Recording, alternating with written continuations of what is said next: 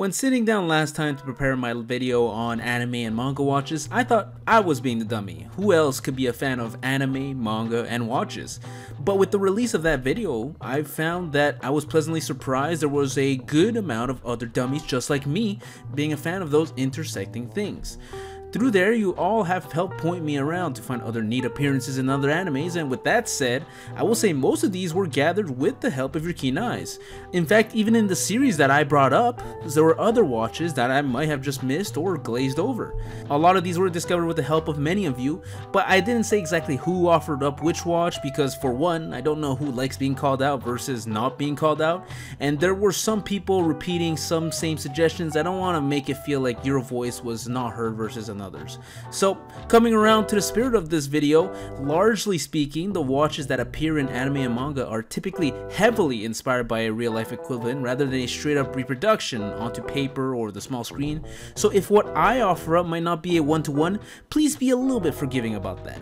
Lastly, before we start the video proper, feel free to read the comments on the previous video for more insight. There were some watches offered up that I was able to track down, but ultimately unable to identify a real-life equivalent to a close enough degree. An example of this is Detective Conan's stun gun watch, which while I was able to find quite a bit about it, that ultimately led me into a rabbit hole where at the end I just got nothing. In any case, let's get into this. Since we started the first video off with an Omega Speedmaster, I think it's fair to start this one off in the same fashion, with Kaguya-sama, Love is War. In the series, Shirogane's father passes his son down his old Speedmaster to aid his boy be more fashionable. And here's where things get interesting, as how valuable that watch is actually depends on how you prefer consuming Kaguya-sama. In the manga, Papa offers up his Omega Speedmaster Moonwatch, which is definitely still a wonderful gesture, as something of this quality easily comes in the $2,500 to $3,000 range, depending on the specific version this one is. However, in the anime, the watch handed down is a whole different beast. Sporting broad arrowed hands was a big indicator, but the light brown accents points us closer towards an Omega Speedmaster 1957 trilogy, thus commanding a price nearing $8,000. In any case, this was a very nice fatherly gesture, and Shirogane has a lot to be happy for in either case.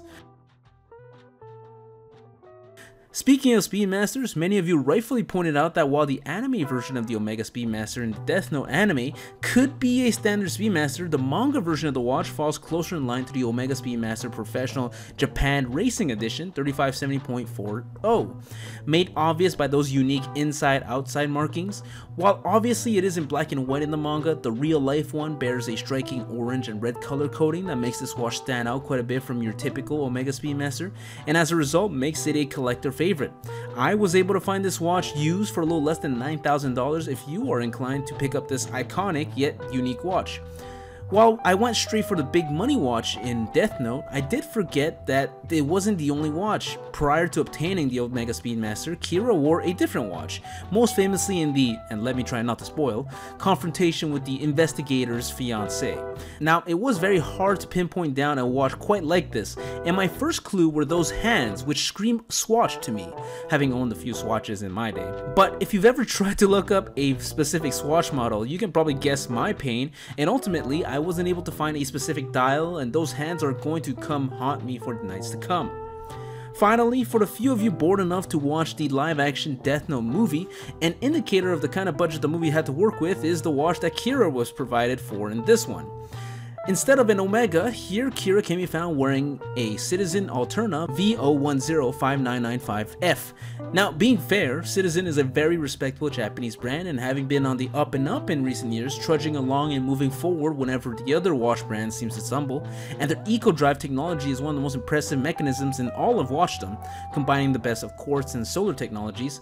And again, for what it's worth, from a distance, the Citizen Alterna can look vaguely like a Speedmaster, and for what it is, the Citizen Alterna is a solid watch, and as I get lazier with age, I come to appreciate the likes of eco-drive more and more. If for whatever reason you want to look like the live-action Kira, you could maybe pick this JDM watch for a pretty fair price, such as this one, which was sold for 5,000 yen, or roughly 30 something dollars. Granted, getting it to you at a reasonable price is another story once you factor in shipping and potential duty fees. Speedmasters don't end there either, as another one appears on Araragi's wrist in the Monogatari series. I can't quite tell if this is a unique variant or not, but we've seen enough of Speedmasters around here to be able to recognize some of those key characteristics. But that's not all that this series is hiding, as he can also be found sporting a digital watch with a red band. Now, being honest, digital watches are not my strong suit, but I'd guess it was some kind of Apple Watch due to that crown on the upper right.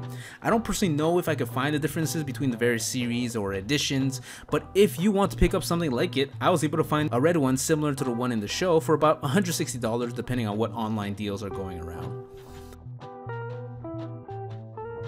Circling back to Omegas, with the amount of attention we give to Speedmasters, it's sometimes easy to forget that Omega does offer more than Speedmasters, such as in the Escaflowne movie, where an Omega Seamaster professional 300-meter chronograph makes an appearance. I think due to the color palette of this portion of the movie, the dial's color looks a little off, but if my guess is correct, grabbing something like this can cost you about $3,800. Now, for fans of Escaflowne not willing to shell out that kind of cash, another watch also makes an appearance a little bit later. May I present to you the cute and fun Casio Baby G-Shock 100 meters BG1302, sporting a fantastic teal coloring and a band made of the finest resin. While it shouldn't come as a surprise that finding a specific Casio is hard, if you want to pick up something like it, you can readily do so at a reasonable $60 to $70. But guess what? We have more Seamasters, this time with Jotaro's Omega Seamaster Professional 300 meters in black. You might have seen a similar watch in the Pierce Brosnan James Bond movies from the 90s where he sported a blue variation of this watch. However, again, that's only in the manga. In the case of the anime, this was instead a Tag Heuer 1000 series dive watch, reference 980.013L, where you can kind of see what the animators were going for with the iconic Tag Heuer logo shape, but with a T replacing the word tag. As such, if you want to go for the anime look over the manga look, you can pick this one up for about $1,100.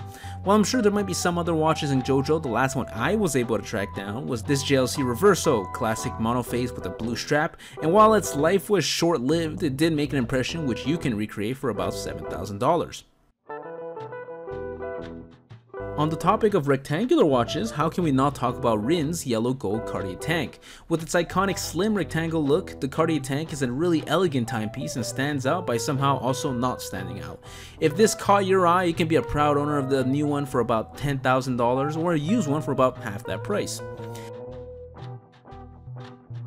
Speaking of wearing it well, Nanami from Jujutsu Kaisen can be found wearing the Tag Heuer Carrera chronograph, and boy does he wear it well in this volume cover. Luckily, this watch is rarely available for you to pick up for less than $5,000. Now, all this talk with these expensive watches is too rich for my blood, so let's look at some more affordable options with my favorite watch brand, Casio.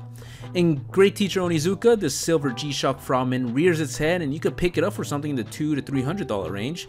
And while the iconic stun gun watch in Detective Conan doesn't quite have a real life equivalent, this G-Shock that appears sure does, probably being based on the DW8800BJ1, of which I was able to find a used one for about $65. Speaking of affordable, an even better deal is liking and subscribing, which believe it or not is completely free.